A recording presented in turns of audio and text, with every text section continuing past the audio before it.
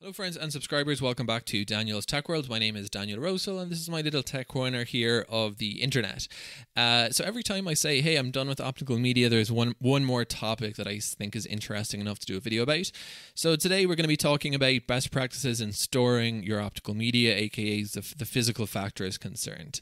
So there is an ISO standard for storing your optical media. It's ISO 18925, and the latest iteration I found was the 2013 update. There was about 3 updates over the years. It is about $75. So I, as I mentioned in some other videos this week, I've kind of gone on a bit of an optical media purchasing spree lately. So I couldn't justify paying $70 for a 10-page PDF.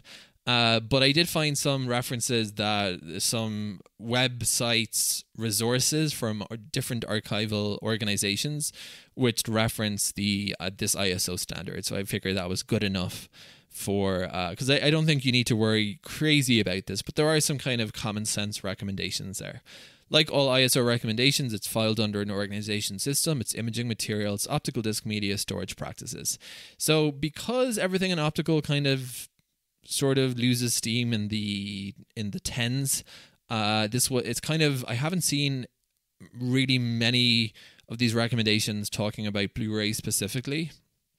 We've talked a lot on different videos about the different compositions possible with CDs, like Verbatim's product that uses gold for the archival grade, and we looked at how Blu-rays have been mostly throughout their life HTL using something called the metal ablative recording layer, or MABL, which is an inorganic. So there is a little bit of difference in the composition of the recording layer, right? Not only there is different products, there's different dyes, and in the case of inorganic media like Blu-rays and the M-Disc for that matter, they're inorganic. So the recording layer is a bit different, but the materials around might be fairly common. So basically, we never want to get to the point where the recording layer is being damaged by the elements, put it like that. So I think that's probably why these limits are kind of offered across the board. But if you've seen Blu-ray specific limits, let me know. They're all different. This is what the ISO 18925 says in its opening. The average relative humidity of an extended term storage environment should be maintained between 20 and 50% RH. This is what they call the best practice. This is the gold standard, if you will. The cycling, so we're going to talk about this, shall not be greater than plus or minus 10%. The maximum temperature should not get above 25 degrees. And a temperature below 23 degrees Celsius is preferable. For the Americans watching this, you can do the conversions. The peak temperature shall not exceed 32 degrees. Generally, useful life will be increased by storing discs at low temperature. So what you're aiming for here is a low temperature, a low RH, since chemical degradation is reduced to these conditions. Again, I would say this is probably less relevant for the inorganic media and the M-Discs because of the fact that those dyes, that they don't use dyes. It's in the M-Disc, it's kind of a composition of metals and inorganic material. In the HTL Blu-rays, it's some metal ablative recording layer. So I would personally reckon that, I mean, this is the whole idea, in fact, is that if you think about it, the whole idea of these products is that those materials should be less subject to degradation. So I would say you'll have a bit more wiggle room with these, and that's another reason to use them.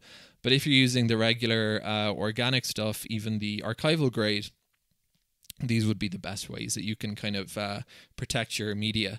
So I've kind of just boiled it down to some, I think, really common sense ones. So keep it as low as possible from temperature and humidity, but not too low. You don't want the discs to be subject to the freezing and thawing process ever, I would say. In fact, I do say. And don't, again, when you're looking for places to plop your optical media archive, avoid the temptation. Like I'm thinking of my in-laws where I'm storing my offsite archive. I picked the cabinet pretty carefully based on what the house is like. They have moisture problems in the basement, and for that reason I didn't store them there. So you can get a temperature relative humidity sensor for a few bucks off Amazon and just take some readings around your house and kind of figure out where is most appropriate. And secondly, not only the temperature, the humidity, it's the rate of change. that we have to be careful about with optical media. Not only do we want it not to be too hot, too cold, too humid, too the opposite, too dry. We don't want rapidly changing conditions either. So just some other interesting tidbits. According to the Canadian Conservation Institute, the CCI, optical media shouldn't be subject to magnetism shouldn't be a problem, right? Because with HDDs, it's a very complex mechanism, but it involves magnetism. And with optical media, one of the advantages of the medium for archival is the fact that we're just ablating a day or an inorganic layer with a laser. So magnetism isn't involved in the process of writing the material. And therefore, magnetism, like, you know, if you go on YouTube and you look for destroying a hard drive with a magnet, you'll see some funny videos where they use progressively stronger magnets and eventually they kind of freeze up the hard drive. So that is an issue with HDDs, but for regular optical, it should be fine. The CCI say that, you know, screening X-rays in airports shouldn't harm them. My offsiting process is pretty ridiculous. I literally bring some M-discs in my suitcase once a year to another location, and presumably the checked luggage is scanned every time, and the discs are fine. So you'll hear some people saying X-rays will ruin CDs, but the CCI says otherwise. So the factors: temperature gradient, temperature gradient, RH, and RH gradient. Now these are all the different specific recommendations from different sources, and you can see that they're kind of all over the place. They have, some folks are more finicky regarding the different media. So, you know, you have, for instance, -5 to 20, but then +5 to 20. But then the Library Technical Report in 1997 said they can get down to -10. So I would play it cautious and not go for freezing. But I think +5 to 20 is kind of reasonable. The temperature gradient shouldn't be. Here's the temperature gradient recommendations. The humidity and the maximum humidity. But let's just go back to the actual ISO standard and what they really recommend. As ideal is 20 to 50% RH. Keep the room below 25 degrees, so don't put them in like a room that's absolutely baking hot. Like, you know, you might have an attic that's dry, but it gets really, really hot up there, so that would not be a good place to store them. And, you know, peak temperature not above 32. So here's also, then we have sunlight. So this is actually a photo I took of my own storage. I took it for Reddit just to like show my little collection, but I don't actually store them like this. I store them in a box because this would have them, this is next to a window and this would have them exposed to sunlight. So this is something you'd not want to do. Because windows don't block all UV rays, and UV is damaging. So you can see a pretty credible situation. I think the cake boxes have some UV protection coating, but I wouldn't really count on it, especially for cheap media. So you can see they're next to a window, there's sun coming in for 10 hours a day. They're getting drenched in UV light for 10 hours a day. That could ruin not only the written media, but even your blank media, potentially. So here's my here's what I do. It's really, really simple. I just bought these little boxes off Amazon, and I just made sure they have a lid so that all the you know, it's fully covered. I got these for like $20, like really basic stuff. But if you wanted to kind of up the ante a bit and go for something more robust, I looked around. And I found these delightful looking aluminium cases for CDs. With everything in the world of optical, it's becoming harder to find some products. And a lot of products are taken off production. But if you can find these, I think these are pretty awesome looking personally. But, you know, to each their own. Oh, and then I found one with physical security built in as well, which I thought was pretty neat. So we've talked about encrypting your discs as something you can definitely do. But if you want to kind of go real James Bond on it and have a briefcase of CDs. Now this isn't actually, I would say, the best way. The previous product I like better because it's intended for jewel cases, whereas this has a binder mechanism, and I would recommend. I prefer the jewel case solution, but you can probably find one with a jewel case and a lock if you browse around. So let's talk about that. So someone asked me in a comment a few days ago, do you recommend the binders or the jewel cases? So I kind of feel like the best practice is a jewel case. Each one is enclosed in its own box. I also use these though. Like I use these for off-sighting stuff, and I use these for less important backups. I use these for backups. For the archive stuff, I put everything in jewel cases. For stuff like live Linux CDs I'm keeping around in case I need them, I just use these binder thingies just to take up a bit less room. But if you're archiving really precious data and you want to do everything as well as you possibly can, my recommendation would be jewel cases. You can get them cheap.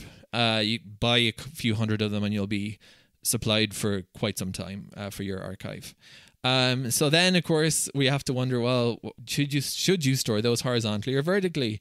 People have different opinions on the internet, and this is just one of those things that I'm like, oh my gosh, everything is up for debate here. So I do horizontally personally, and some people have reasons for saying vertically is better, but I personally like the horizontal one. But I reckon it doesn't really matter. So here's what I do just to show you guys, like, you know, not a super elaborate system, but kind of something I think that's decent but pretty basic. This is my collection. I keep the hood on this is just for the photograph. I took it off. So the little black boxes from Amazon, bought a bunch of jewel cases, put the discs in the jewel cases, put the lid on, put that out of the sun, somewhere where there isn't any sun. And to me, that's kind of like, you know, good enough, basically.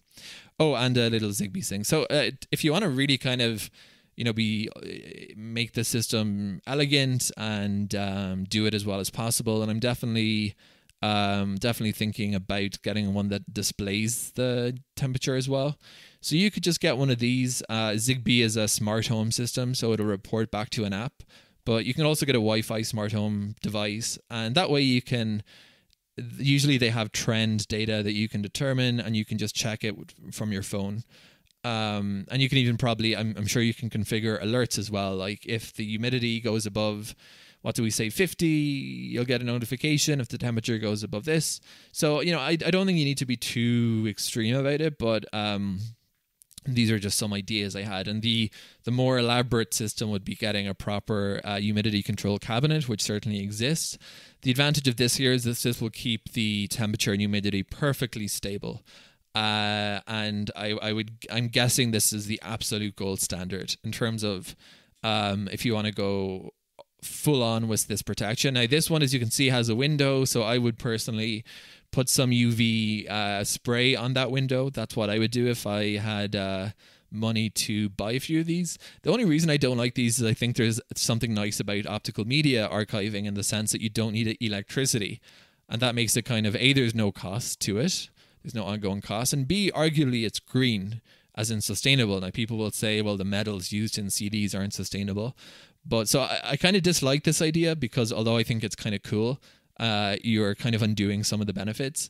But you might, you know, feel otherwise. Anyway, that's the end of my presentation. Those are some thoughts I have for maintaining your optical media in good condition through monitoring the humidity, temperature, and other parameters. Basically, don't freeze your discs. Keep it moderately humid, moderately temperate, keep the discs out of sunlight, any UV rays by boxing them up. Jewel cases are better, I think it's safe to say. And that's really just about it. Thanks for watching. Hope this was helpful. Until the next video.